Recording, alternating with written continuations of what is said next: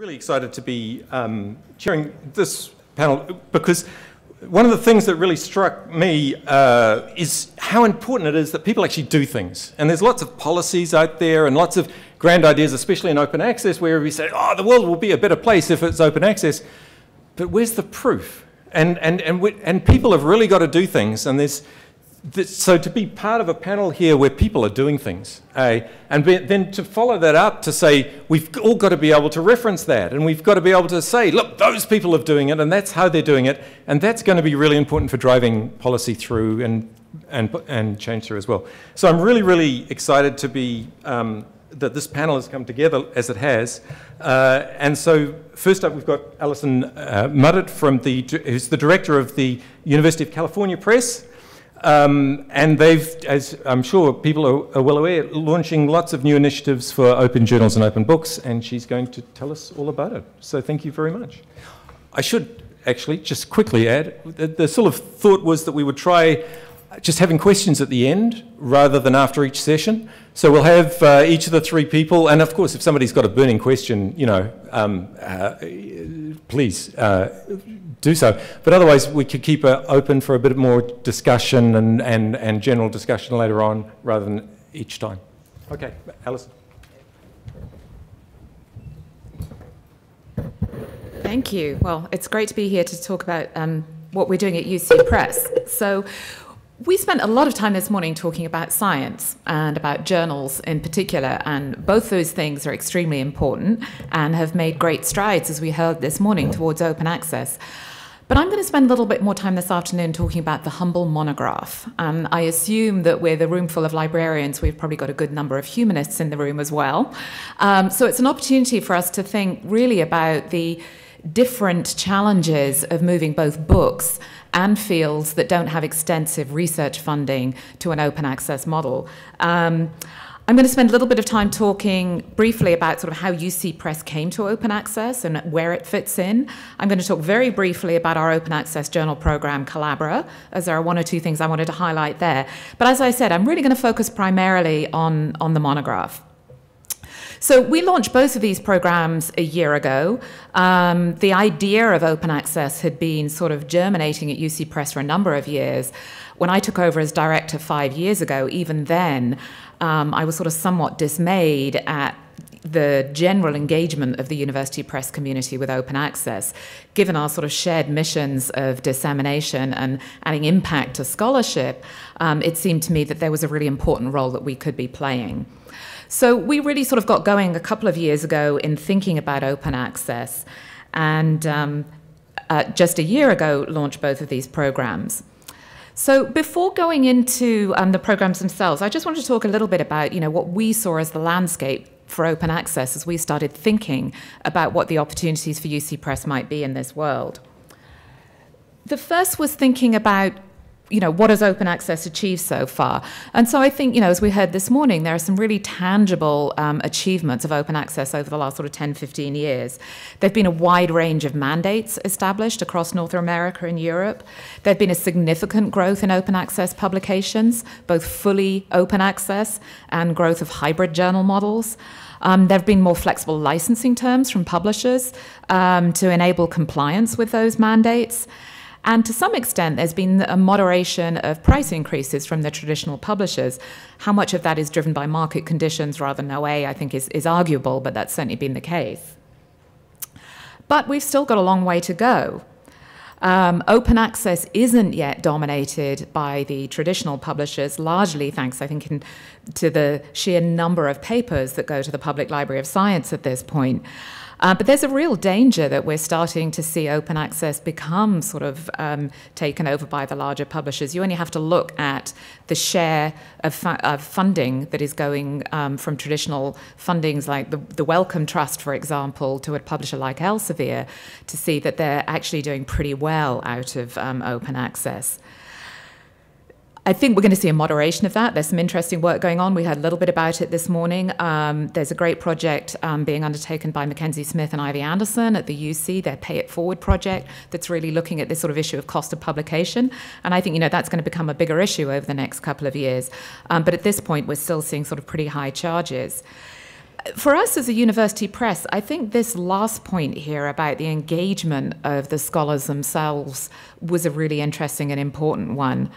For whatever reason, the vast majority of scholars in all fields, certainly in humanities and social sciences, but I think arguably across the sciences as well, the majority have either actively chosen not to engage with or have just shown a sort of pretty much a disinterest in inertia when it comes to open access. And there are those of us who can sit around and say, well, they should do it because it's the right thing to do. But I think if we really want to get open access to move further forward than it is right now, we really all collectively, whether publishers, librarians, or other different groups, have to find a way to really engage the faculty. And I think that really comes down to understanding more about their motivations when they publish. So as we thought about what we wanted to do, we started with our mission statement, and you can see a few extracts here, but you can see that dissemination is kind of at the heart of what we do. You know, as a publisher, our pricing strategy has always been pretty moderate. On the journal side, we have less invested in the traditional model, if you like. We have a smaller portfolio, so the risks of flipping that portfolio were lower. But really, I think what was driving it was our commitment to dissemination, and to not just dissemination, but to actually really creating an impact for the scholarship that we publish. So we started with a pretty blank slate as we started thinking about open access and what we wanted to do here, and really tried to think about, if we were redesigning a system of scholarly communication from the ground up at this point, where would we start? So we started with a handful of basic principles. The first was that whatever we did needed to meet the needs of the most important stakeholders, and those were the producers of content, in other words, the researchers and the authors, the readers of content, the consumers, and then the people who pay for the content, typically the librarians when we're talking about monographs and journals. Secondly, it had to be self-sustaining. So the idea of a model that really couldn't cover its costs over the long term really wasn't going to work. And beyond that, we also needed it to be something that could generate a little extra surplus so it could go back into reinvesting to move forward. And we also wanted to build on existing open access models that were already out there. So really tried to adopt this sort of community-focused approach and being very transparent about pricing. You can go and look at either of the websites for our programs and see exactly where the numbers come from and how the money is spent. And so we felt that as a not-for-profit organization, we had this sort of unique opportunity to create what I'd call a sort of partially subsidized model to move this forward. So let me talk a little bit about Collabora, which is our open access journal program. You may not be able to read all the detail on the slide, but I'll give you the website details at the end. You can go and take a look there. But what we were trying to do here was to address some of the principal concerns we heard from stakeholders. We did a lot of this work through both sort of substantial surveys of a couple of thousand faculty across North America and Europe, and also a lot of focus groups and more informal discussions on campus. And so the two biggest concerns that we heard were around the overall level of APCs and about the discrepancies in funding across fields and how fields that didn't have those nice NEH grants, or not NEH, sorry, NIH grants, were going to publish. So we came up with this model where we've got a pretty low cost of APC at $875. But I think there are sort of two linked and unique components about what we're trying to do with Collabora. Both of which are sort of trying to sort of shift and sort of accelerate the move towards open access across fields. So the first is that we pay reviewers for their reviewing activity. It's deliberately paid on activity and not on acceptance or rejection, so that there's no bias in the review process itself. It's not. We're not able to compensate them at a rate that fully compensates them for the time that they spent on it. So typically the payment is around sort of $60, $70 per review. But really what we were trying to do here is to address this sort of oft-raised criticism in scholarly publishing that the value only flows towards publishers and none of it flows back into the research community. So by assigning a certain value to the review process, what we are then able to do is to sort of flow that back into the community. Now, reviewers have three options as to what they can do with that funding. The first is they can just take a check, and so they can be paid. And the second two ways are two different ways of, if you like, paying forward the amount that they've generated. Firstly, they can donate it to the Collabora waiver fund. So we have a waiver fund that is for faculty who are, for whatever reason, unable to pay the cost of publication themselves. And the second is that they can pay it into their institution's open access fund. So that isn't purely to support publishing in Collabora, it's this notion of supporting more open access publishing wherever it happens to be. And the idea with the Collabora waiver fund is that that enables us to fund publishing in fields that don't have the research grants. So we deliberately launched Collabora in a broad range of fields, for life sciences, environmental sciences, and then social science, to see if we could test out this notion of sort of flowing funding from one set of fields to another. It's pretty early days at this point. We've just published 15 articles, but it's great to see that 100% of reviewers at this point have decided to pay it forward and to donate their fee. So this brings us on to the monograph. And as I was sitting listening to all of the discussions about science and so on this morning, it kind of really brought home the sort of differences that we see when we look at the monograph and the challenges here. When we thought about monographs as a university press and sort of embedded in humanities and social science fields, we recognize that the monograph remains a critically important vehicle for scholarly communication in these fields, but one for which the traditional models are increasingly unsustainable. And although some of the new sort of access and purchase options like short-term loan and demand-driven acquisition may have eased the burden for libraries, they've only increased the burden for university presses. So we were really interested in sort of thinking about ways to not only sort of create a sort of survival mechanism for the monograph, but to think about how we might be able to reinvigorate it through open digital models. And so we really believed that we had to sort of start by understanding the challenges of the community. So the first thing I'd like to highlight is the unique dual role that the monograph plays in scholarship in these fields. Of course, primarily, it's a vehicle for sustained thought about a particular scholarly argument that becomes the building block of scholarship in those fields. But it's also a critical marker of academic achievement for faculty in those fields, and one that plays a critical role in the promotion and tenure options for faculty in those fields. So as we started to talk to faculty, there was a really critical concern about whether an open access and digital monograph would count in the same way that a traditional monograph does. The second thing that you find in these fields are some pretty significant cultural challenges. And I think, again, in comparison with some of the fields we were talking about this morning, these are fields that remain deeply invested in what I would call the slow form of knowledge making that the monograph represents, very different to a journal article in that sense. And so not least of these is this cultural attachment to print, but I think it goes beyond a cultural attachment. Jeff Krozik, in his report last year for the Higher Education Funding Council in England, talked about the visual grammar of the book as being critical to readership and comprehension, and it's something that really isn't well replicated yet by technology. And so I think collectively, these factors help to explain why monograph publishing has remained pretty conservative up until this point, and sadly, largely untouched by the opportunities that are presented by sort of networked digital information systems. And I think importantly as well, one of the things I've come to realize is that the challenges are heightened by the fact that we are trying to move to digital and open access simultaneously. And if you think about journals, the move to digital had been achieved long before we really started to sort of talk seriously about open access. And so, the result of this is that I see a lot of conflation among faculty about things like peer review and so on in digital, and not really understanding the difference between what I think of as entirely separate constructs. And that came across very clearly as we talked to faculty. So again, we did some extensive surveying. We talked to a lot of faculty on campuses, and these were really the kind of concerns that we heard. This was pretty true across disciplines and across geographic regions as we looked into this. So, as I noted, one of the critical issues is this sort of lack of understanding of what open access is and what digital publishing is. Of course, one of the biggest, I think, misunderstandings here was around peer review, and that open access meant that there was either no peer review or poor peer review.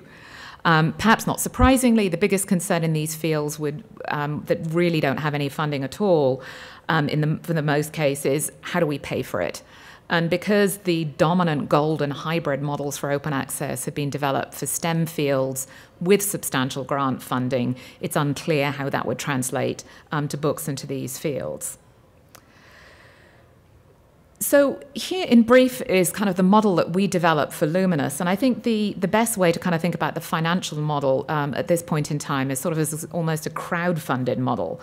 What we were trying to address here was, there's sort of core facts that the current model is increasingly unsustainable, both for libraries and for presses.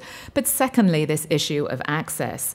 As a university press, we have a real commitment to giving access as far as we can, ideally to everybody who is interested in and or would benefit from the scholarship itself.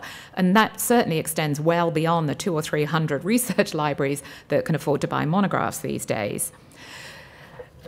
So at the same time, we wanted to make sure that we really sort of retained all that was valuable about the monograph. At this point in time, there really isn't a single source to go to for funding open access monographs. And so that's really why we developed the model that we have here, trying to bring in the different stakeholders who have an interest in maintaining monographs for the long run. So one of the things that we've been doing over the last 5 years since I joined UC Press was really focusing on becoming more cost efficient as we could. And so we have sort of driven down our baseline cost for monograph publication here to $15,000. Now that still sounds like a lot of money to most humanists who don't have funding, but if you look at the recent report that came out from Ithaca just a few weeks ago about the average cost of producing a monograph, that cost was somewhere around $30,000. So we feel pretty good about the number that we have here, and we continue to work to think about ways in which we can sort of drive that down over time. So there are 4 real sources of support here. The first is from UC Press in continuing to cover the indirect overheads. The second is revenue from print sales. I'll talk a little bit more about what we've seen there in a minute. The third is a subsidy that comes from library support. And again, I'll come on to that in a minute. And so that then leaves the remaining amount that is covered in what we're calling the author's institutional contribution. That's deliberately to signal that our assumption is that this comes from the institution and not from the individual author. But of course, there isn't a single place for that to come from at this point. So that is indeed one of the challenges. I thought I would share a little bit more about the library model, given that I'm here with a room of librarians. So the idea here is we have 4 different membership levels for libraries, starting at $1,000, going as $5,000, $10,000, and $20,000 a year. And so there is absolutely no obligation for libraries to join this, but it is an opportunity for you all to show your support for open access in a tangible way. And so we've had pretty good support from libraries so far. And the idea is that we use some of that money to directly support the books that we publish. And whatever's left over from that goes into a waiver fund for Luminous. There are, of course, plenty of institutions, particularly smaller liberal arts colleges and so on, that simply are not going to be able to cover these costs at this point in the way that, say, a large research institution is going to be able to. So I thought I'd talk a little bit about, what we've seen so far in implementing Luminous. We started publishing books in September. We've published 11 titles at this point. Some of them published as recently as last week, so the numbers are pretty new here. The good news is that we're sort of beating every single goal that we'd set for the program. The first was in print sales. We assumed that with a free digital version available, that our print sales of each book would be maybe 75 to 100 copies. So far, in just 6 months, we're averaging around 200 copies, which is pretty close to what we sold when there wasn't a free digital version available. And there are some books that have sold as many as 800 to 1,000 copies in print. So I think there's clearly a demand for a reasonably priced print version still. Our goal was to generate $60,000 in library support in the first year. We've already generated $67,500 in support. I know a number of you here in this room have supported it. The UC libraries have all supported it. UT Austin was one of our earliest and most generous supporters. So that's been great for us to see. And then I think, in really talking about the goals that we had for Luminous, this last number here, our number of downloads, is great to see. Again, it's pretty early days. But this is certainly more than we would have seen for monographs published in the traditional way. And again, if you start to look at that by country and by region, it becomes all the more stark. So not surprisingly, the US and the UK still have the highest usage. But there are countries in the top 10 here who would not appear on a list of sales at all. So you look at countries like Mexico and Brazil and India. So I think this is early data that helps to support the argument that there is a market for monographic scholarship that is well beyond the libraries and institutions that can currently afford to pay for it. So I then wanted to talk a little bit about what we've been doing to try and help support Luminous and Collabora and what it's involved. I think we realized pretty early on that we were going to have to do far more than simply promote the books that we published in the usual way we promote our books. We continue to do that, but there's a much bigger role for us as kind of, one of the first university press, I think, to launch a major program in open access. And that was to really sort of play a role in both advocacy and education. So, we're very active on social media. We spent a lot of time at different conferences. These include publishing conferences, but a lot of library conferences. I was at Charleston last year. I was at ALA last year. I'm speaking here. But we're also trying to reach out to the academic conferences. So, as an example, I organized a panel at the Modern Language Association back in January to talk about open access monographs and the switch to digital. And I think that's really a good example of what we feel we need to do in terms of engaging faculty and scholars in the conversation. Too often the discussions about the benefits of open access and how we make that move are in rooms like this with librarians and publishers. And I think we're really missing, a critical group of stakeholders if we're going to move this forward. The next is in campus outreach. So we spent out, I was doing a symposium at UCLA on Friday for graduate students, to kind of get them young principle, introducing them to open access and to what we're doing with Luminous. Our editors, when they're out on campus, are doing presentations on this. So it's a kind of pretty intensive process. And as you as librarians will all know, it does take a lot of work to try and engage faculty and students around some of these issues, but we do think that's an important part of what we're trying to achieve. I think one of the byproducts for UC Press that has been great to see has been the fact that I think in some ways we've sort of become a go-to voice for open access in the university press community. That wasn't an initial goal, but I think it's been great to see that. And, we very much hope that our leadership in this area is going to make it possible for other presses to follow us pretty quickly. That said, and excited as I am about Luminous and everything that we've managed to do so far, I think there are still some pretty serious questions about how we move forward.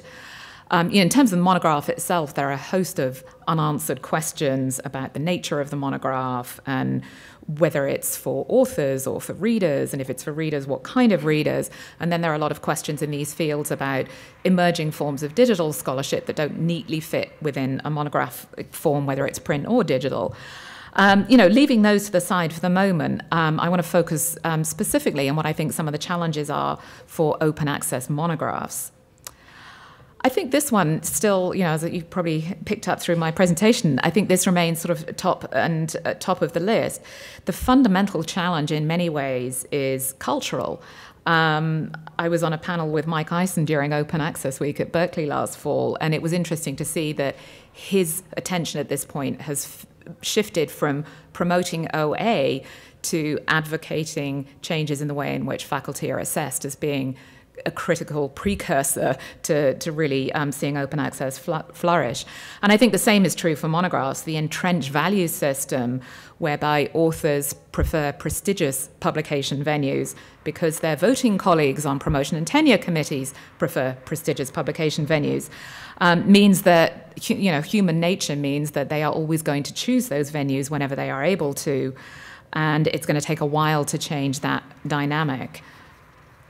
Next, I think, are some real issues around, let's start with licensing rights and discoverability.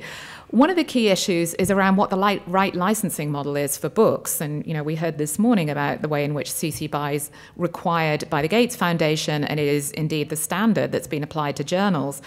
We looked into that quite carefully with books, and it was pretty clear to us from faculty that we would not sign any open access monographs if we required CC BY at this point. So open access purists may not like that reality, but our approach was that we really wanted to get started with publishing open access monographs and to show that it could be done sustainably and successfully and with the quality we expect from any other UC Press book. So the approach we took was to indicate a preference to our authors for CC BY and explain why that was important, but we gave them the choice of CC licenses. So it is interesting to see with the 11 books that we've published, 6 have opted for the most restrictive license. 3 have opted for licenses somewhere in the middle, and 2 have actually opted for CC BY. I think that's something that we'll see evolve over time as faculty in these fields start to understand a little bit more about both open access and the different licensing options. The second issue that we run into around rights is really the one with third-party rights. It doesn't affect every field we publish in, but it does make a field like art history incredibly challenging. We're just assigned a new series of art history books for Luminous, but they are in medieval and Renaissance art because getting anywhere near contemporary art at this point is almost impossible. And then discoverability. I think this is a critical issue for libraries and the way in which open access content is or isn't discoverable in your library. This wasn't really something we'd thought about before we got into Luminous, but we found a couple of key issues here. The first is the way in which you usually get your MARC records and other cataloging data is through vendors like YBP, who have no interest in carrying open access content because there's nothing to earn from it. So, we've been in conversation with people like YBP, but that's a critical one that needs to be addressed. And I think the more that libraries can do to tell their vendors that they want to receive all records, including open access content, will help drive that as well. And the second that I've heard occasionally from libraries, and I hope from no one in this room, is that you don't need to catalog open access material because you don't own it. And there's this sense that your library is what you own in your little building, and if it's not there, you don't need to catalog it. Again, I think it's really important if you want that open access content to be used and discovered to think a little differently about that. This next one about technology enhancements for long-form reading online, I think what I'd just say briefly there is that the digital book has to get much closer to the experience of reading print for it to become an acceptable alternative. And there are a lot of things tied up in that, and I'm sure it will happen eventually, but I think that's really important for long-form content. And then this last one is kind of the critical one, which is the business models. The way in which we've developed Luminous is sort of scaffolding off the resources that are available there at the moment. I don't think that's going to be the long-term solution. We absolutely expect that the funding model for Luminous will evolve as more opportunities come online. But I think a far more significant change and commitment is going to be required at an institutional level if we're really going to get beyond the sort of handful of options that we have right now. That said, we hope that Luminous is making a sort of a real contribution towards developing a sustainable model, and I think really importantly to demonstrating that an open access monograph is not only no different, but is actually better than a traditional monograph. So, thank you.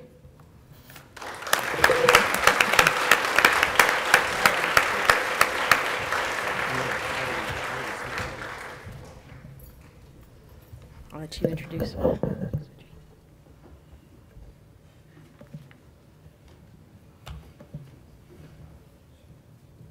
Not at the beginning. We'll go to the beginning here. Second is Susie Allard, who's the Associate Dean of Research for College and Communications at the University of Tennessee. She has been involved in a list that is enormous of various different boards and processes and things involving technology, and I'm really looking forward to, she's going to be talking about sustainable and innovative business models to support institutional data. No, that's not me. But I'll tell you what I'm talking about. Not not sustainable models. Sorry. No, it's okay. Thing, but anyway. No, that makes it more exciting. Anyway. I come from an entertainment background, so this is great, because now I have a teaser that'll really got your attention. These words up here, first off, I want to thank you all for inviting me to be here, and I've been really delighted to get to meet everybody, and, well, not everybody, but many of you. And there's one thing that I have really enjoyed, which is no matter what your role in this process of open access, whoops, I'm hitting, aren't I? No matter what your role is in the process of open access, you're all so passionate. And being around that passion is invigorating, and I really, really appreciate that. These words, I went online and I pulled down a whole lot of vision statements from a bunch of different universities. These are words that appear, and knowledge appears a lot. And I didn't do a word cloud because I just wanted you to think about those words for a minute and what it means in terms of open access, because knowledge plays a really central role. And when we think about what's happening in society right now and the kinds of questions we have to ask and deal with as society as a whole, and because I come from the environmental science world of information, I of course picked things around environmental sciences, things like global climate change, GMOs, genetically modified organisms, things like that, sustainable energy, renewable energy. These are questions that are really big, and they require these challenges require a lot more disciplines to be working together. And in doing that, they come from a range of different methodologies, a range of different paradigms, but they all do one thing together, and they all create data. And that's how we're going to be able to tackle some of these problems, is to be able to put the data together. And as one famous man, albeit he's fictional, said, "Data, data, data. I can't make any bricks without clay." Way back with Sherlock Holmes. But it's true today. We can't really be thinking about what we're going to do until we have the data. And the importance of data as a federal resource, we heard Jerry Sheehan this morning speaking about that. One of the things that happened in 2015 was the appointment of the US's first chief data scientist, which is a brand new title and a brand new way to think about it. We have had CEOs on prominent news programs saying, it's a world's natural resource for this century and the next. So this is a really important issue. And that kind of brings me to thinking about, well, this morning we talked about a rising tide of faculty research, and in that vein, I got to thinking about the tide and the horizon. So we're on a case where we're in a data horizon. What is the data horizon? And I'm going to share some thoughts about how universities and libraries should think about data as an opportunity to create services and build programs that will benefit the research community both at their university and in society as general. My comments are evidence-based. I am fortunate to work with a range of colleagues on a range of programs of which we have done research, and I'm going to report some of those results. 20 minutes isn't very long, so you're getting like the really, really, really Cliff Notes version, and in this case, Cliff Notes is good. We have had a lot of opportunities. Two of the projects I'm going to speak about are things that I'm a co-PI on. One project you've been hearing about today, Pay It Forward. I am not a co-PI. I'm not associated with it, except that my colleague Carol Tenneper is involved in that, and she shared some information that she had presented at another conference, and I wanted to include it as well. Just to make sure we're all on the same page, we all know these definitions of data because it's part of what SPARC talks about, but I just wanted you to know that this is also what I'm talking to in terms of freely available, used, the R's, without financial or legal, technical barriers, all of those things, okay? So I just want you to know that I'm on the same page with you when I'm speaking about this.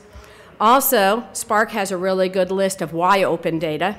And I included this because the slide set will be available, and if somebody's going through the slide set and is not familiar with SPARC, I wanted them to also be aware of these really important reasons. And I know these are very familiar, but I do want to just call your attention to the fact that we heard this morning about growing the economy in the EU, talking about the accelerated pace of discovery, which can only be good for society, we hope. And improving the integrity of scientific and scholarly record is really, really an important one as well. They're all important. So the first project I'm going to speak to you about is called Data One. I'm a co-PI on this project. It is a large cyber infrastructure project that Data One stands for Observation Network Earth. And we're building a distributed framework and sustainable cyber infrastructure to serve as a foundation for innovative environmental science. And what I mean by that is thinking about modeling things in new ways, doing things in different ways to look at the whole environment and the problems that we're facing. We are all about supporting access, preservation, use, and most importantly, reuse of multi-scale, multidiscipline, and multinational science data. Our member nodes are all over the world. We have them in South Africa, we have them in South America, we have them in the United States, of course. And in 2009, we were funded as one of the data nets, part of the National Science Foundation, and We did 5 years that way. We were renewed for phase 2, and we're about 18 months into phase 2 at this point. So we're kind of an ongoing laboratory about openness and open science and open data. What we do in Data One is we look at things in 2 ways. Cyber infrastructure we see as being technology, people, and processes, and there's a much longer explanation for that, but that's the quickest way to think about it.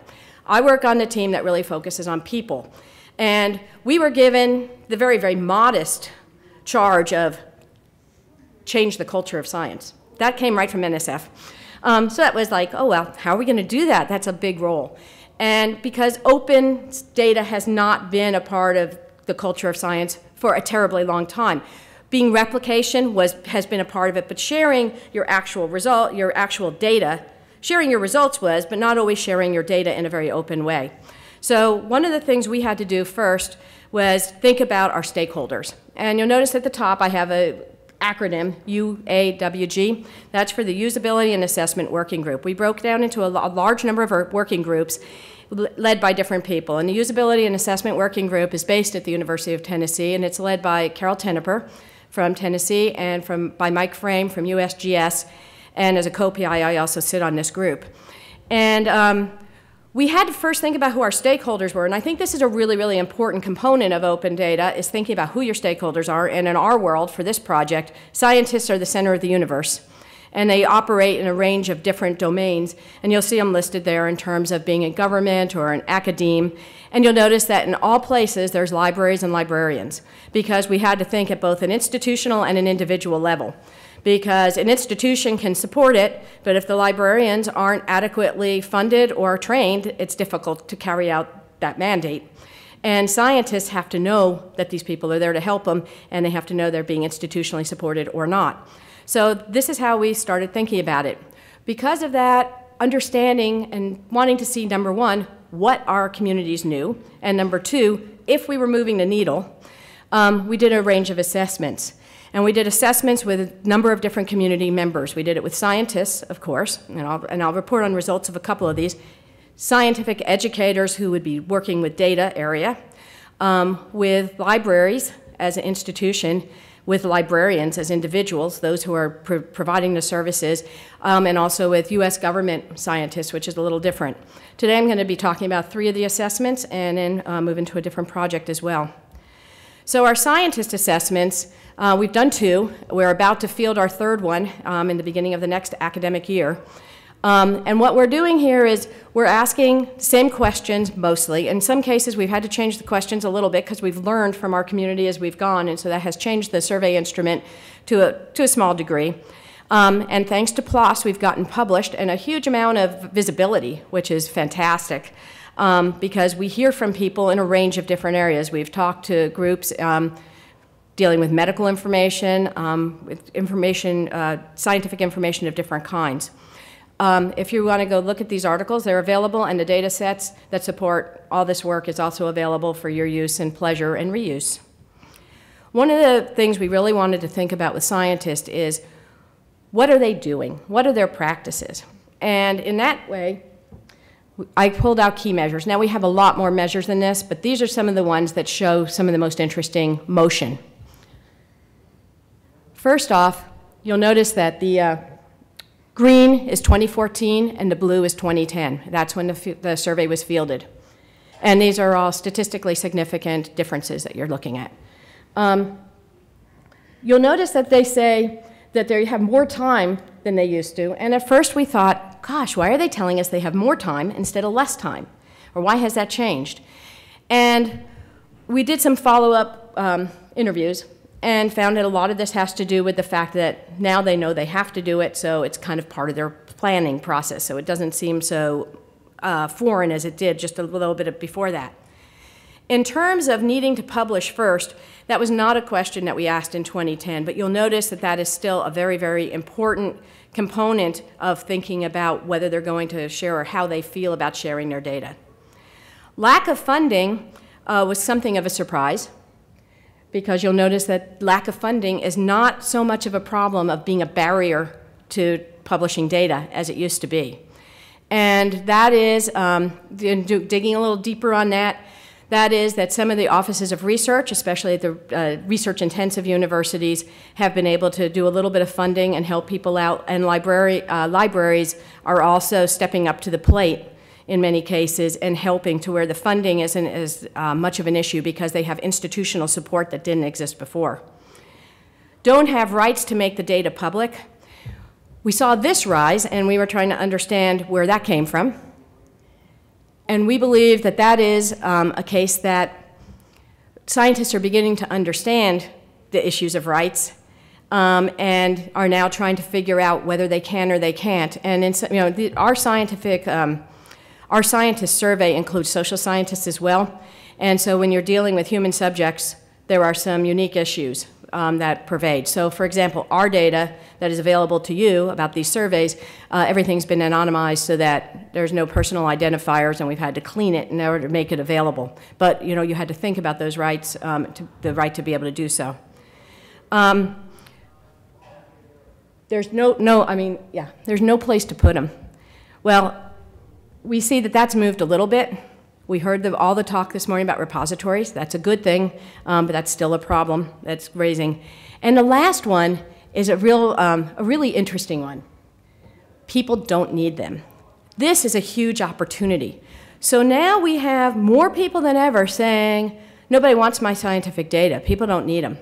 And this is an education issue because in our world where there's a lot of modeling going on, they aren't really thinking about the fact how these data can be integrated into a larger model and create some kind of new knowledge or new understanding. And that is another place that I think we, as librarians, are uniquely situated to be able to talk across the domain-specific silos that exist. I'm going to move to the educator survey. As I told you, just quick top lines on each one. The educator survey, we've published in a couple different places, and key measures here have to do with no time to teach data management, not my area of expertise, and I don't have enough information. Keep those in mind because when we talk about potential of future, this is another area that we are uniquely positioned to help.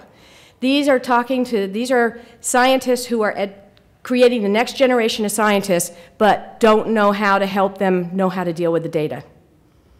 And finally, a quick a quick peek at our library assessments. And here I just put up 2014, and that's because in 2010, most of our respondents were from research-intensive libraries, libraries at research-intensive universities. This time we got a much larger sample of libraries it was a smaller sample as far as the actual N, but a larger diversity of locations. So the numbers are kind of hard to compare because the sample is quite different in that way, demographically. But you'll notice that we have quite a few who are offering services, but there is a lot of potential here to offer more. We also looked at that this doesn't add up to 100% of our sample, which meant a lot of people weren't answering each of these questions. So we did a follow-up. One of our associates called a range of the people that we know it went out to. We didn't know who answered, but we had an idea who it went out to, and asked them to get a little greater understanding of this. And basically, we believe that the people who were no, and even though it says greater than 24 months, if it was greater than 24 months, they felt that they really couldn't answer a lot of folks because it wasn't yet on their horizon. It wasn't yet something they were planning for. So I think this is another place that shows us great opportunity. I'm going to talk for just a moment about Pay It Forward, which, as I said, you've been hearing about here, and I know that the list of people is much, much greater who are colleagues on this project. But I wanted to list a couple that you know from, like Greg here with SPARC, and Carol, who is heading up the focus group and survey team. And from this group, I wanted to talk to scholars in training. I wanted to hear what they were talking. I didn't talk to them, but I wanted to hear what they were thinking about open access in general. And this wasn't just about data, but it's kind of their reactions to open access in general, which is important. And they believe open access saves time searching and tracking down articles, and they think it's better to share. And what was really interesting to me was the finding that they really thought that timely sharing can be essential in certain areas. So we're back to looking at societal problems and trying to make differences quickly. And they liked the idea of the democracy and the universal access to information, which is all what we understand and know. But their concerns as scholars in training had to do again with costs and with the idea that they might be forced to leave academe if they had to go up open access because it wasn't part of the review process.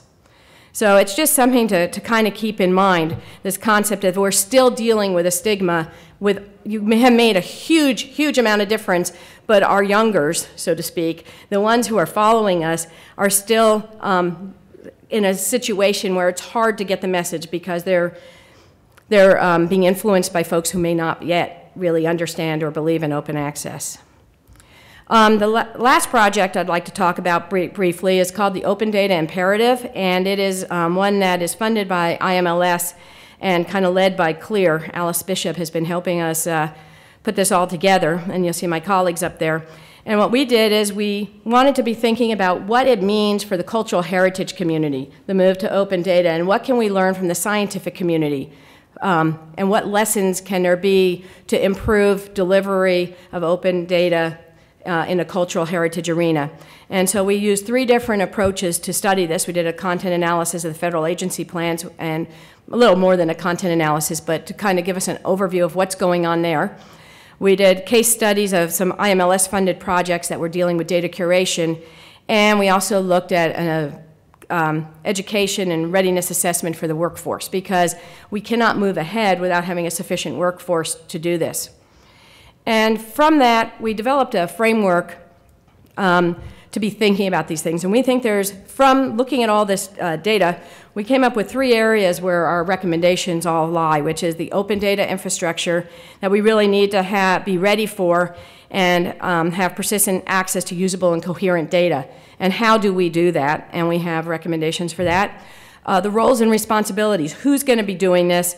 Because it's really important to think about improving the culture surrounding data production, use, and preservation. And you'll notice I mentioned culture a lot.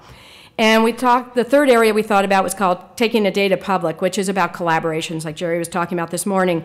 You know, how can we learn from each other and support each other, especially the cultural heritage community, which may not be connected and at the table of all these.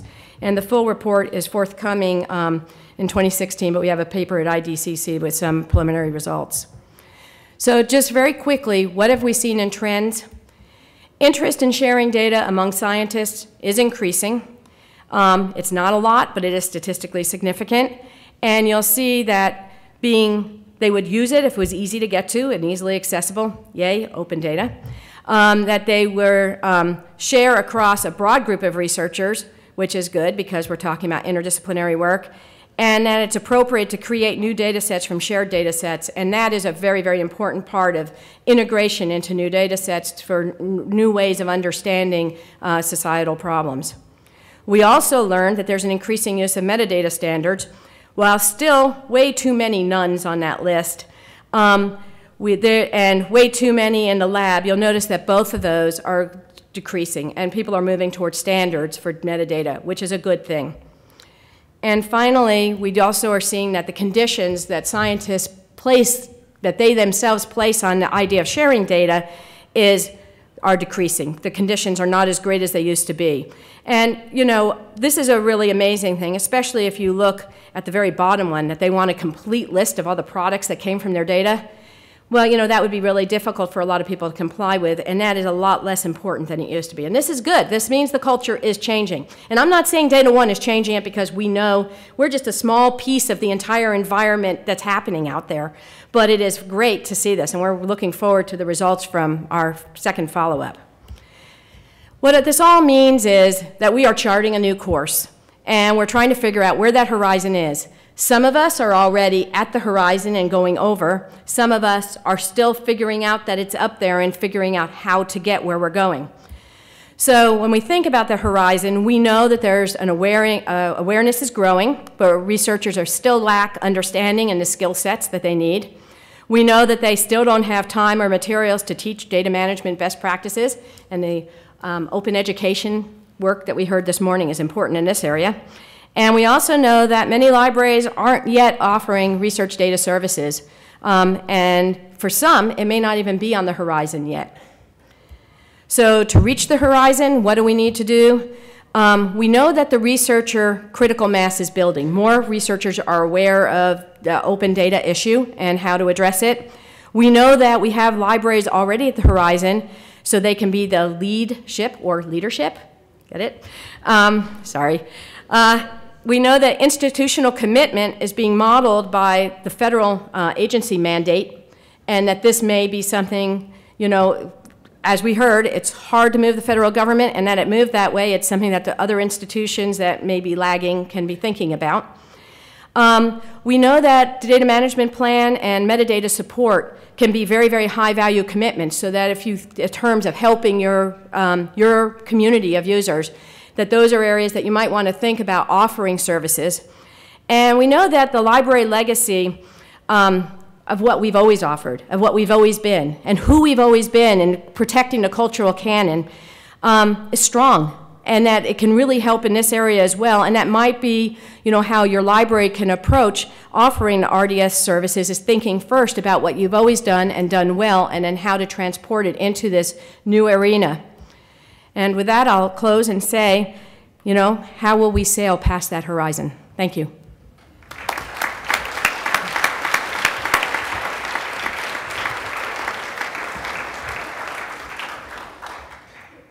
Third, we've got Danny Anderson, who's the president of Trinity University here in San Antonio. I'm not even going to try and read out what I think he's going to talk about, but I've got something here, but I think he's going to talk about his experiences of being the president of the university and the experiences there. So thank you very much. Okay, that's great. My slideshow finally. Thank you so much for inviting me to be here. This is not the typical group that I am with to speak. I'm new in San Antonio, but it's a real pleasure. I get to welcome you to my new hometown, my new home university, so thank you all for being in San Antonio.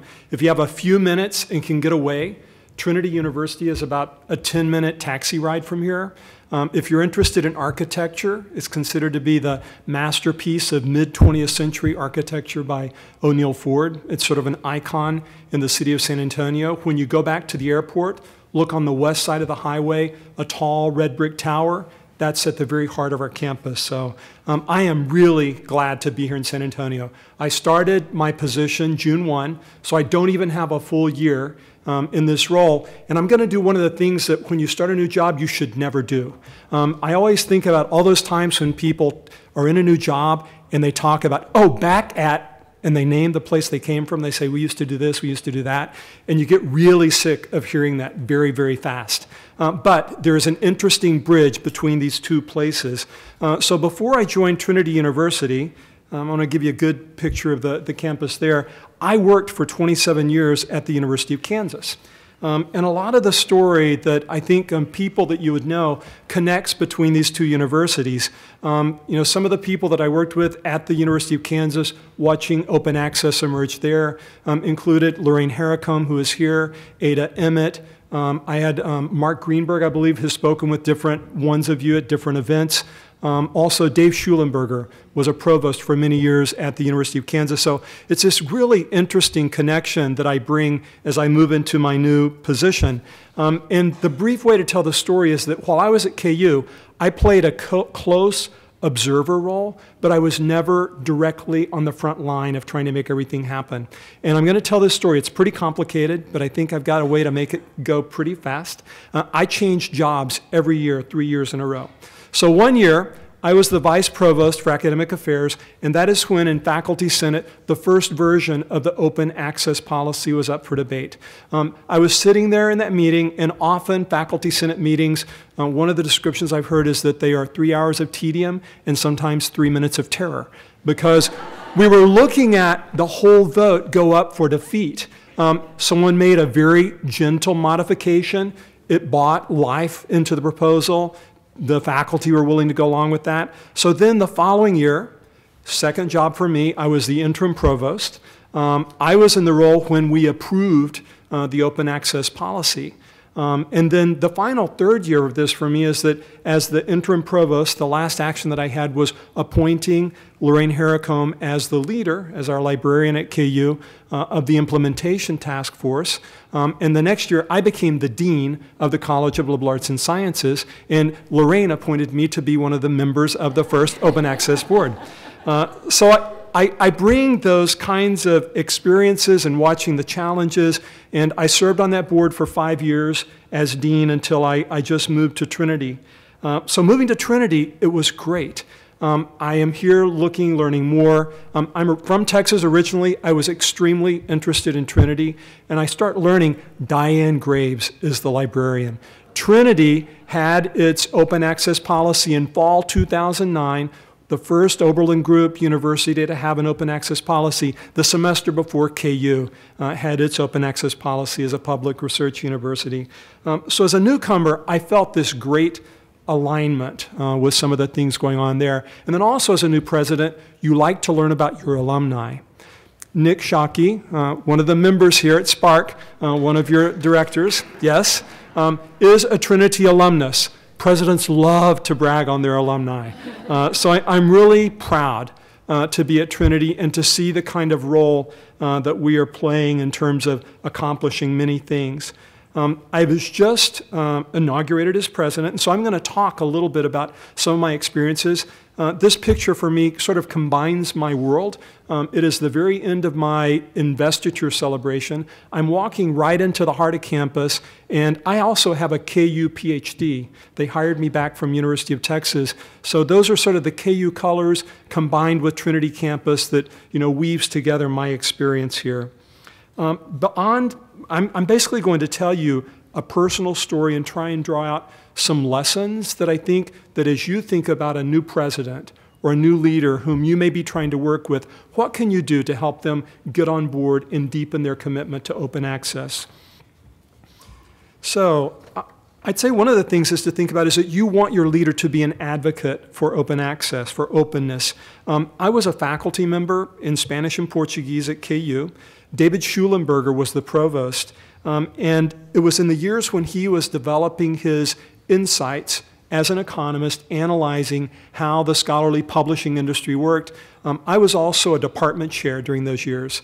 I was looking at faculty members whom I was trying to help think about how are you going to have a successful publishing career. So the kind of things that Dave was talking about externally, he was also talking about internally as we were thinking about how do we help our colleagues have successful scholarly careers.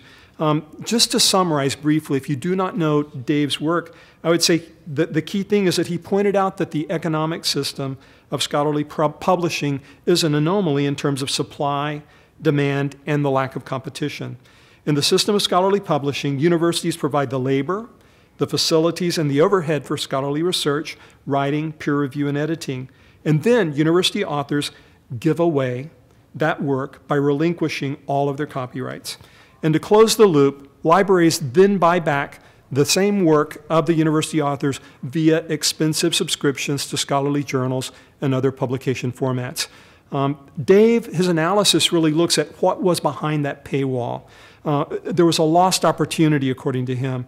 And he argued that in the academy, we hide our work, if we hide our work in an inaccessible subscription-based publication, and that it may be intended only for a very narrow audience, we are risk losing relevance for our society as a whole. If we feel like the only reason that we do research, editing, peer review, and publishing is to gain tenure, promotion, grant funding, and status among our disciplinary peers, we risk becoming the arrogant ivory tower eggheads that those outside the academy sometimes claim that we are. When we allow only certain populations of students and faculty, those at the wealthiest colleges, in the wealthiest states, in the wealthiest countries, to have exclusive access to content, we risk becoming the insensitive, ugly Americans of privilege that we ourselves often deride. When I talk with Dave, I know that he believes in the good of the public good of American higher education. He proposes in all of his research that sharing the output of our best researchers breaks down those barriers and that keeps others from learning, knowing, and understanding. Success at overcoming these obstacles demonstrates the value of higher education to our society as a whole. And I really have enjoyed the panel, listening to the ways that University of California Press, listening to University of Tennessee are looking at how do we all think about reshaping this model around the concept of openness. I am very grateful to have learned some of these lessons from Dave Schulenberger and from Lorraine Harricombe and Ada Emmett and many others at KU. As I mentioned earlier, I was an easy convert because I was a department chair. One of the things that I really like about Dave Schulenberger's philosophy is that he points out that we are the ones who wrote these rules that we feel like constrain us so much. And that is a very important insight because all of the work that you're doing also is advocating that we can rewrite those rules and we can change that system, which I think is really crucial. That is a very powerful philosophical insight. So now I'm at Trinity, and I'm looking at all of my many duties, and I think about Dave Schulenberger, the kind of role model that he could play in terms of looking at what does a leader do to advocate for the kind of changes in communication systems and open access. For years, the advocates have been primarily people like the majority of you, librarians. But I think that working with administrators and faculty supporters, you have created a real opportunity of grassroots supporters, and I hope that some of my comments will help you think about the way that you can convince others to be your allies on your individual campuses. I believe that there is an opportunity for new partners in the open access movement. Presidents and provosts may need to take up the cause. And what better time than now? Politicians and parents alike are calling for higher education to be more affordable, accessible, and accountable. Federal agencies routinely require that the research funded by their programs be available to the taxpayers who are funding it.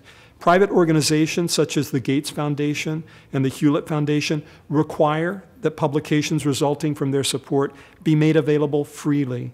As I think about this situation, I am grateful for Dave's example in showing how a university leader can advocate for meaningful change and effective stewardship of scarce resources through the support of openness. The second idea is that leaders act as role models for the faculty. Open access policies rely on faculty members making their scholarship available through repositories. University leaders can act as role models in this regard. Rather than playing the role of a policy enforcer, making sure that everyone else's material is available, we have to be the ones who take the lead and make sure that our scholarship is there first. I have done that. I checked Diane. We got to be sure that mine is up and available. I know that we've got it all there. Identifying your core group of change agents and early adopters is also important for gaining momentum. Sometimes we think about what does it take to get everyone going. It's really more important, in my experience, to think about getting some of the right people going. Identifying that department that wants to be the first one recognized because every department member had his or her work in the repository can be a great first step. These are the kinds of actions that signal clearly to the campus that open access is important. These actions can create a context in which we can allay fears and show that open access does not create a risk for tenure and promotion. Faculty members need to hear this message from those who make tenure and promotion decisions and from leaders who have their own works accessible in the institutional repository. More than anything, and quite understandably so, our faculty colleagues fear the loss of their jobs, their status, their reputations. Open access policies may appear threatening or dangerous from a career-building perspective. By acting as a role model and using these actions to convey persuasive messages, we demonstrate by example, as role models, that there are many ways to be open and not harm one's career. In fact, openness can be beneficial when it makes your scholarship more accessible, more discussed, and more widely cited. The third idea here is that leaders need to spend time acknowledging and praising successes. Here I am, 9 months in to a new position at Trinity University, and I have observed how our faculty have truly embraced the open access policy. Many of them regularly submit their content to our institutional repository, which has been doubling in size annually. Working with the library, many of them maintain custom pages on our selected work site, which provides links to their repository contributions. And those who do so report citation rates that are much higher than their colleagues. They can track their downloads, and they have a very strong sense that their work really has an impact in the world. I've not done this yet, But one of the things that I realize as a new president is to find venues. I have a monthly column that I write about, and looking for occasions when I can talk back to my campus about the kind of success that I see with our faculty members who are using the institutional repository to its fullest extent. One of the four things that I think I have to do, that other leaders need to do, is to talk about the things that faculty are afraid of, address their fears. There are still many faculty members at Trinity who do not participate in the institutional repository. I've already commented about the fear about tenure and promotion, but I think others are afraid that the claims that all open access journals are really fronts for predatory publishers. They see the cynically named open offers from traditional subscription publishers, often associated with a very hefty subscription, and question why openness places the financial burden on a professor. Others fear that publishing anywhere but a top-tier journal will result in their academic death, or worse, the denial of tenure promotion. Librarians cannot reassure faculty away from these perceptions. University leaders may not be able to completely solve the problem either, but we can begin to address the fears. As presidents, provosts, vice presidents for academic affairs, members of P&T committees, we can support experimentation with new models without punishing the pioneers. A provost or a vice president for academic affairs, for example, can guide discussions that allow faculty to express their worries. I love seeing the focus groups that you had with faculty members talking about exactly what it was that concerned them. By listening and understanding the source of these concerns, safeguards and reassurances can be established. University leaders can refer to materials found in the institutional repository in their speeches and communications to the campus, to trustees, to alumni. We can mention repository-held materials in conversations with peer administrators at other institutions. We may take something that doesn't seem particularly exciting and call attention to it as a point of distinction and pride. So my fifth point, and I'm going to try and combine a couple of things here, we need to analyze data. I love the way that you had done these surveys to look at some of the trends, what is going on.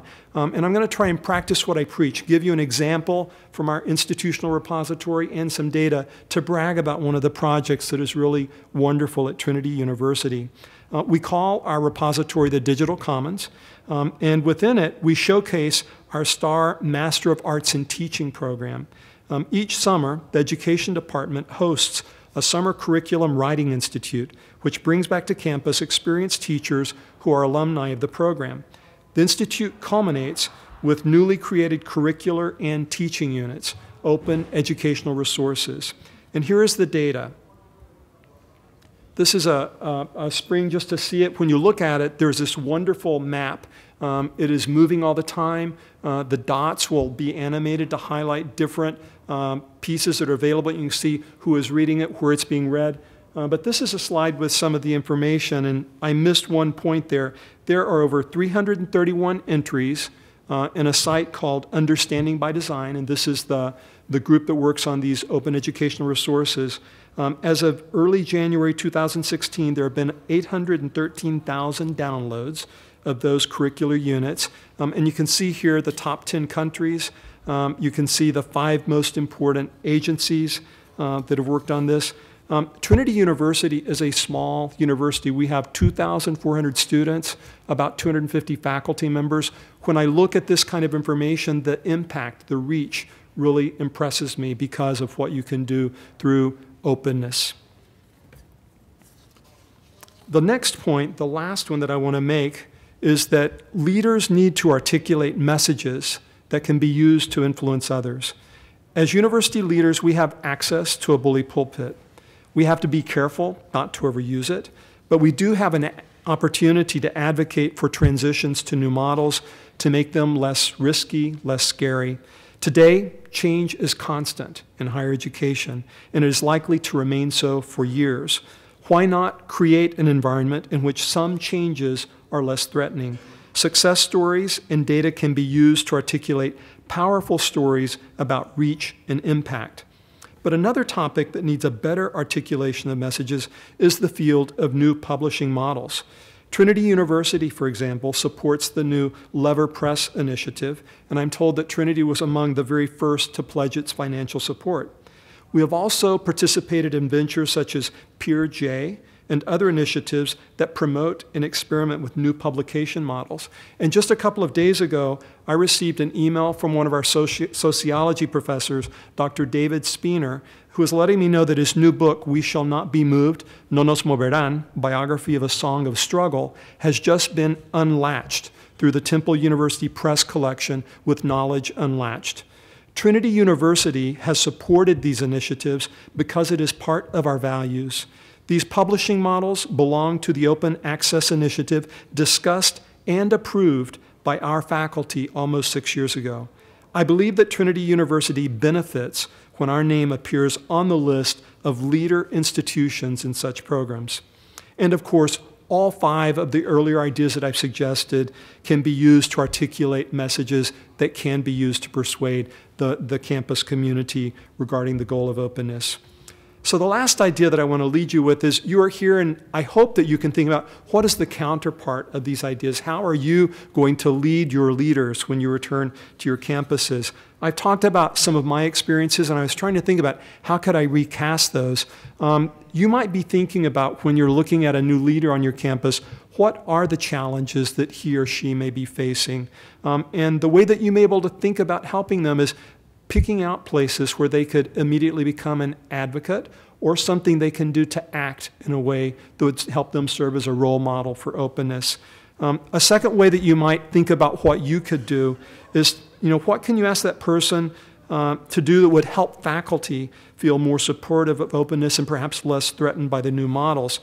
So you might want to look around your campus to identify some stories. What are some of the successes that they could do, and what are some specific examples that might help address fears on your campus? And then finally, you need to help us all have conversations about ways that we can look at faculty reward systems to try and tip the balance in favor of openness.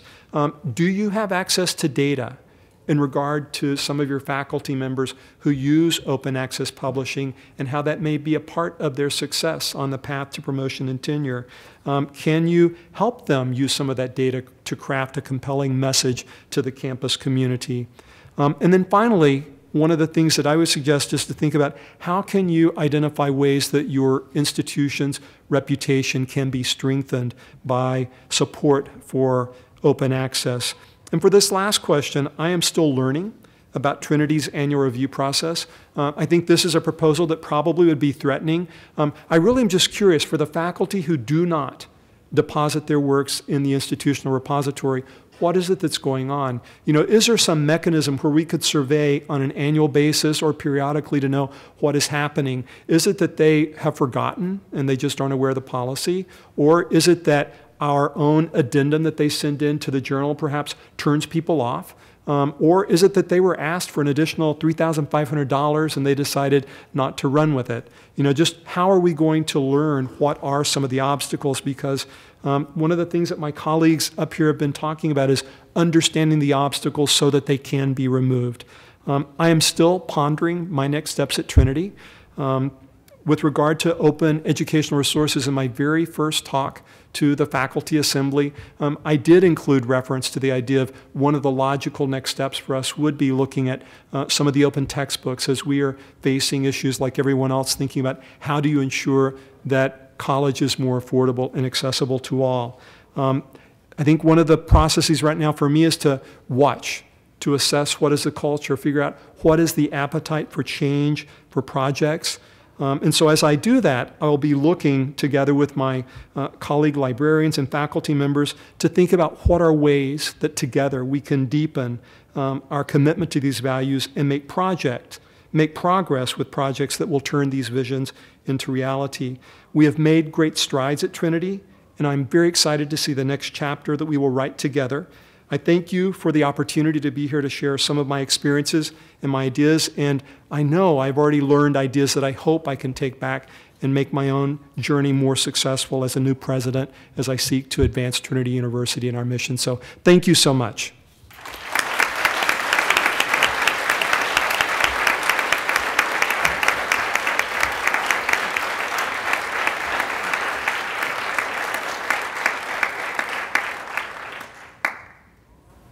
Well, thank you again to the three speakers. Let's throw things to the floor. Any questions anybody would like?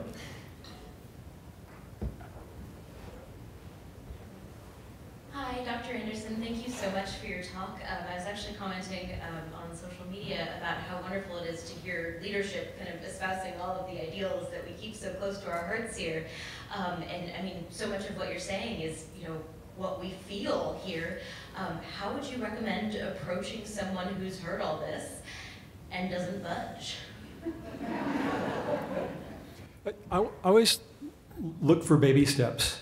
I would pick the thing that maybe is least threatening and ask them, would you try it and see what happens? Or would you let a group try it and see what happens? But I do think that when there's resistance, small nudges can often lead to bigger movements.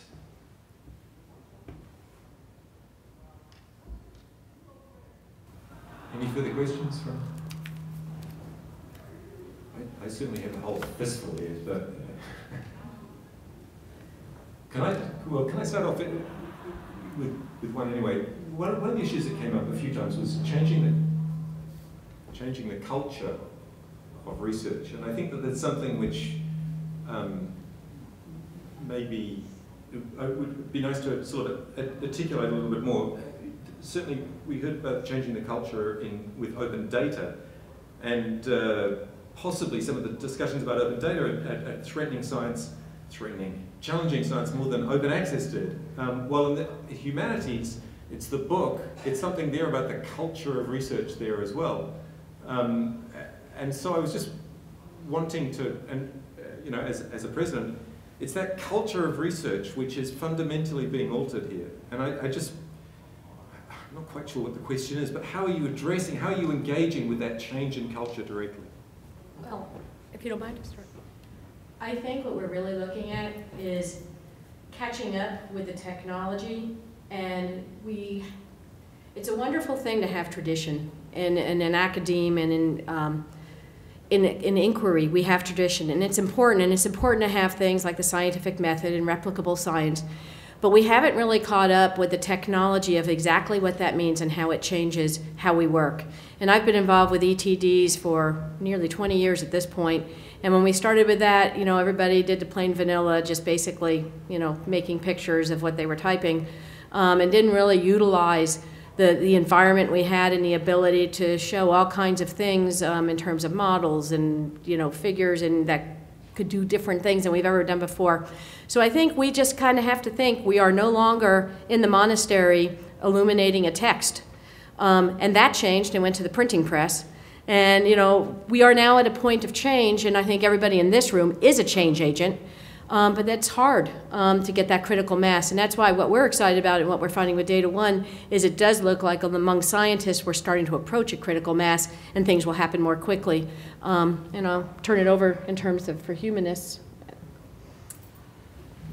Yeah, I mean, I think there are sort of two distinct issues within humanities and social sciences, and some of them are just really around the culture of the book, and so less around promotion and assessment. And it's that attachment not just to print, but I think to sort of long-form content. And, you know, this comes back to the issues that I was talking about the challenges of licensing and the idea that if you spent 5 or 6 years carefully crafting every single word, that you're going to give that up to just whoever wants to reuse it and recombine it in different ways is just something that at this point feels pretty unacceptable to the majority of authors in those fields. And then the second issue around promotion and tenure, I think, is, you know, somewhat more complicated, and that sort of, you know, once you start looking at humanities as well, there are all the questions about, you know, not just books, but different forms of scholarships that are beginning to emerge in the digital age and the way in which those are going to be treated as well. And I think Danny made a good point when, you know, it's very easy for faculty to sort of look at institutions and say, you know, they need to change the way they do it. But essentially, the people who make up the promotion and tenure committees are faculty.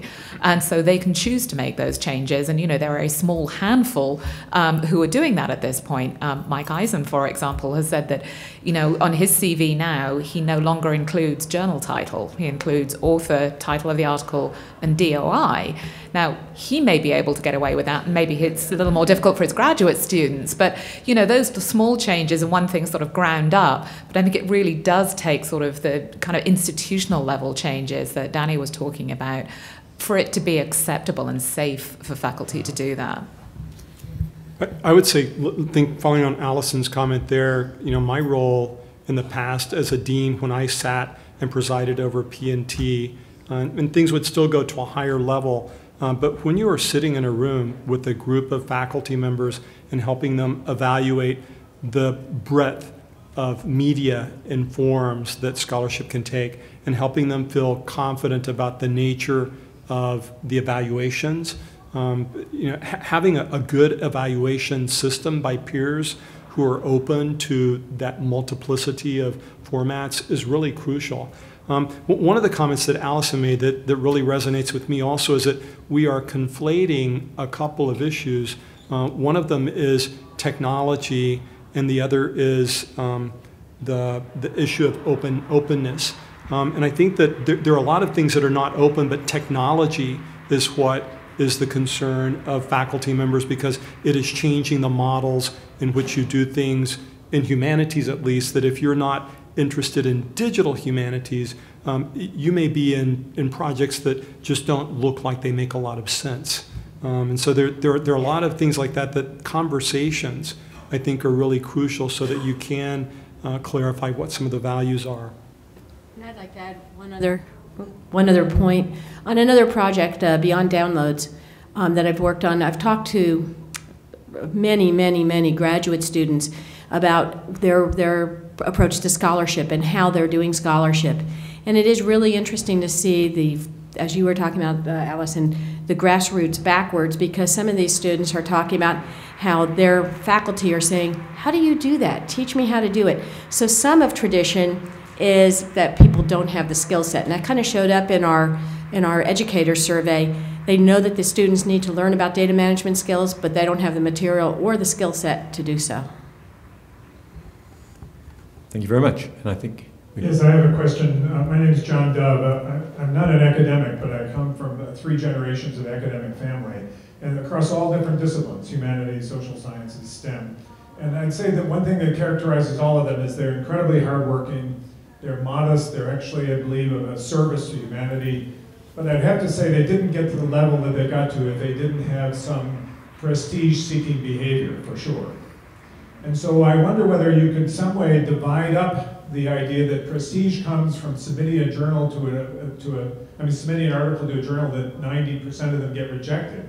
So that's why you want to get accepted there.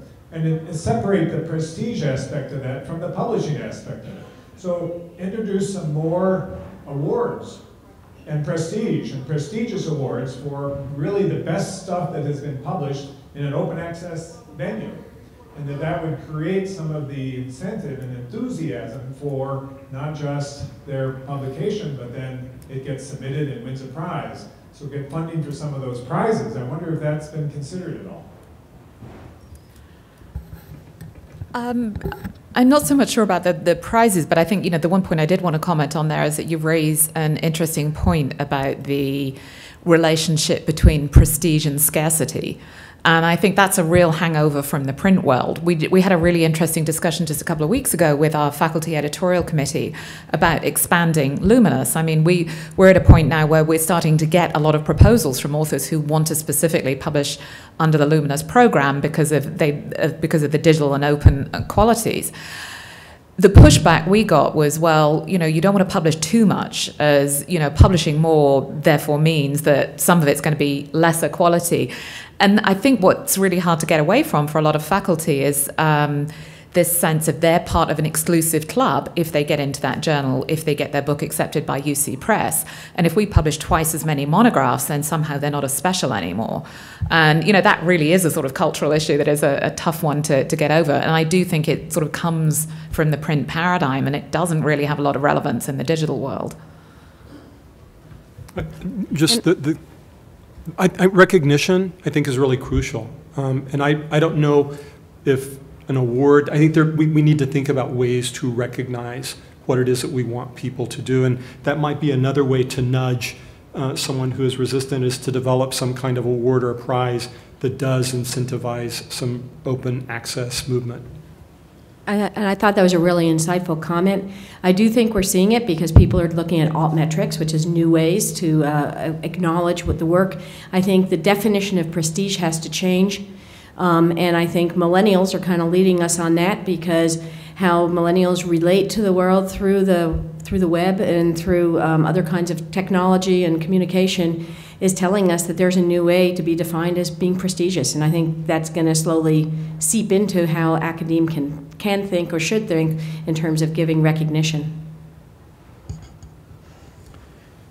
Thank you, and I think we've got what? I have a question for Alison. You mentioned several times that there's a little bit of resistance with the digital version of a book because people are still attached to paper. I actually think that there's a big challenge there, because I think that the form factor of devices that we use to read ebooks are not very suited for, you know, the way researchers use books, so in a non-linear way. Mm-hmm. So I was wondering if that you can comment a little bit on how actually people have been consuming the book that you have been producing, if they are actually asking for the paper copy or they're using the open access version available online. So if there's anything that you can say about that. Yeah. Sure. Well, I think, you know, one of the things that's been interesting is the number of print copies that we have sold, and I sort of shared some of that data. That said, you know, the number of downloads we've had are sort of more than 10 times the number of print sales. So we are making available all digital forms at this point. So, you know, we've got EPUB, we've got PDF, and so on. 60% of the downloads are PDF, so there's clearly, at least at this point, a preference for PDF. I think the issue is, you know, when you look at all of the faculty surveys and the way in which people use long-form content, most faculty will say that they would rather have both versions, because the digital is useful in certain use cases, but in cases where people are reading a substantial portion of a book or the whole book, they would rather read print. So I think there really is a role for both. One of the other aspects that I think is interesting about the Luminous program is that the platform is able to accommodate multimedia. So we haven't published that many titles at this point that have really taken advantage of that, but we can include, in additional to an endless number of still in color images, moving image, sound, and so on. You then get to a point where the digital version becomes the version of record, because the print is unable to fully replicate the digital version. And so it's sort of early days, but I think, again, when you're sort of thinking of the version of record of a book, there are some books that are now moving in the direction that instead of P plus E, it's becoming E plus P, and P doesn't quite equal E anymore. I would agree with that. The thing that I find interesting, my background is as a scholar of Mexican literature, and I work on projects in history of publishing, history of the book, and I can produce things that won't fit in a print format because I need to have access to a database, and someone needs to be able to sort it to understand the things that I want to analyze. But it's really interesting in that the PDF digital still doesn't solve my problem. So. Okay, well, I think we're at the end of our time now. So could I just thank all three speakers very much indeed.